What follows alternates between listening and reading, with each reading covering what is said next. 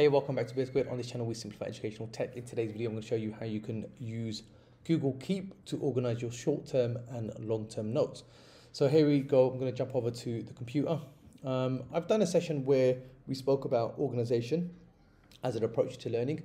And this session is just me talking about short and long-term notes. Now, I've also done a session on calendar blocking, okay, where you can sort of use Google Calendar to time block and then use Google Tasks to record your homework activities, any assignments or stuff that's coming up, deadlines that are coming up, track that using Google Tasks.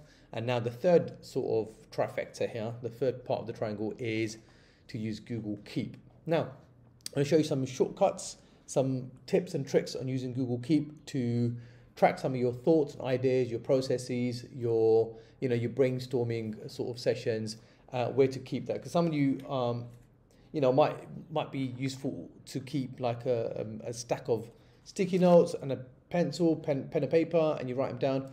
But it's an easy way to lose your notes. So how to digitize it and really work well with this trifecta, I'm going to show you Google Keeps today. So check this out. The first tip that I can show you with Google Keep is actually not going to Google Keep, but just typing in your Chrome browser, type in notes.new and press return, and that will immediately open up a new note as long as you're signed into your profile. So here we are, we're here now, we can create a new note. I'm just going to type in a new note. Okay, remember to check whatever it is, and then that note's done. I'll go ahead and save it. So really quickly, first tip is to use notes.new, press enter, and it signs up. Now, a good thing to do is what you can actually do when you type that in again. Let's just type it in again. So notes.new, we go enter, and now bookmark this. So go ahead and favorite it, and then call it what you like. You can just write new note and then put it in your bookmarks. Okay, now I've already got that little note here, look over here. But if you're finding it, where is it gone? You click on these dots, go down to new note, there it is. Go ahead and throw that up there. Okay, so you have a new note. Now here's another thing that you can do as well, yeah? This is brilliant, and this is to keep it run it as an app, okay, on your computer. Check this out. So as I type this in, or I've got my new note, here we go, there's my new note. Click on the three dots, go to more tools, and then go to create shortcut. Okay, so go to create shortcut, and then make sure you've got this option enabled. It says open as window. So go ahead and do that as open as window. I'm going to rename this as just capital note. Okay, all my notes. And I'm going to go ahead and create that. What that does is it creates it as an app. Okay, and it opens it up as a window. So here we go. Look, I've got that window open up now, and I can create my new note here. It runs in a window like it's an app on your desktop. And what you can do from here, and you've opened it up, then what you can do is you can go down to that note, go to options, and keep in dock. So basically this is one click away. Whether you are opening up your Chrome browser or you're not, you've got your notes right there. You can just click on it and start creating your notes from here. Okay, so now that I've shown you shortcuts, how to access notes, there are some standard ways of accessing notes. Open up a new tab, and as long as you're signed into your profile, you click on the app grid here, and then traditionally you'd find Keep there. Okay, that's how you'd get to Keep. The next tip is going to show you how you can integrate it into a working document. So if you've got one of the Google Workspace applications open, so for example, let's say I've got this presentation here open, yeah, and as I'm working on this presentation, I've got a thought, and I'm like, oh, you know what? Maybe I should add this as slide 5 or 6 or 7. Let me grab from my sticky note and I can write it down. Instead of grabbing from my sticky note, what I can do is I can create a digital note that links to this document, okay? And I'll show you how you do that. On the right hand side, you see the companion bar. If you don't see it, it's probably because you've got this arrow clicked in, okay? So you click on that arrow and you open up your companion bar. From your companion bar, you'll have an icon here for Keep. So if I click on Keep and I create a new note, so slide 7, add a game of some kind, and I'm going to go ahead and press done. Now, if I go back to my Keeps, okay, if I go to my Google Keeps, and I look at it, it says here, look, it's updated straight away. It says slide 7, add a game, maybe to Kahoot, maybe a Kahoot. So now I'm thinking, oh yeah, I do. What document was that linked to? What was I doing when I made that note? And you can see here, you've got the document, in this case, a Google slide, linked to this note. So if I click on that linked item, it will go straight to that presentation that I was having that thought, that brainstorming idea that I had linked to this document. So that's another brilliant way to integrate your keeps, your notes, your ideas, your brainstorming sessions, your short long-term notes into your documents. Now you can do that with any Google Workspace application, whether it's docs, slides, sheets, even your Gmails, and that's really, really brilliant. I was in my email, and actually, look at this. As I come to this email and my notes is open up, you can see it says here related. It's related because I said, please thank Janan for the slides. Yeah, I made a quick note while I was in the email.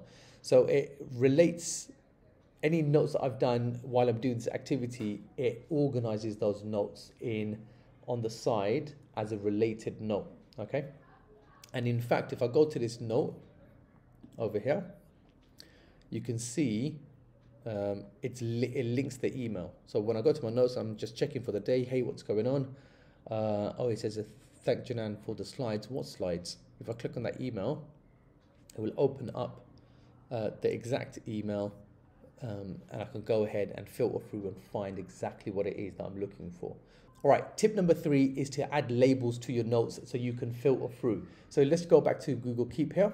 You can see on the side, I've got on the left-hand side, I've got labels here. A really quick way of adding labels. Let's say we take a new note here, and this is going to be an art project. Okay, this is for art. There's an art project going on. What I can do, I can just type hashtag art, and that would create a label. If it's not already created, it will create a label, and it will categorize this into that particular label. So if I now close this out, if I go to my labels here and I click on art, I can see that note is now added to my art label. So it says draw a first draft of a trash can design, so on and so forth. So as you start labeling all of your notes, you can start organizing them, categorizing them into certain sections. So here I've got my shopping, I've got stuff going on. Now, another really good tip number 4, would be to color code your notes. It's entirely up to you how you do this. Set up a system. So for me, for example, if it's green, I'm waiting on someone to do something, okay?